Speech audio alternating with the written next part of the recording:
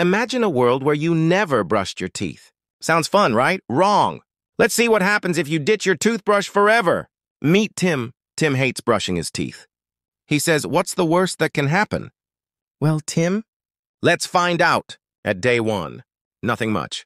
His teeth still look fine, but the bacteria are already having a party in his mouth. After a week, plaque starts forming, a sticky, gross layer of germs. Yum!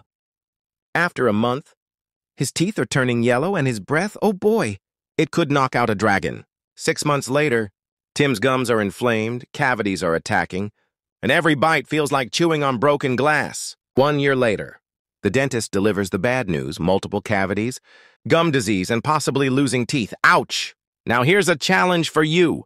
Try not brushing your teeth for a week. Just kidding! Seriously, don't do that. But here's a real challenge. Comment below how many times a day you brush your teeth. But wait, it gets worse. Scientists say poor oral health is linked to heart disease and even brain problems. So yeah, skipping brushing isn't just bad for your teeth, it's bad for your life. So grab your toothbrush, defeat the evil plaque monsters, and keep your smile fresh. Hit the like button if you love your teeth, and subscribe for more fun facts.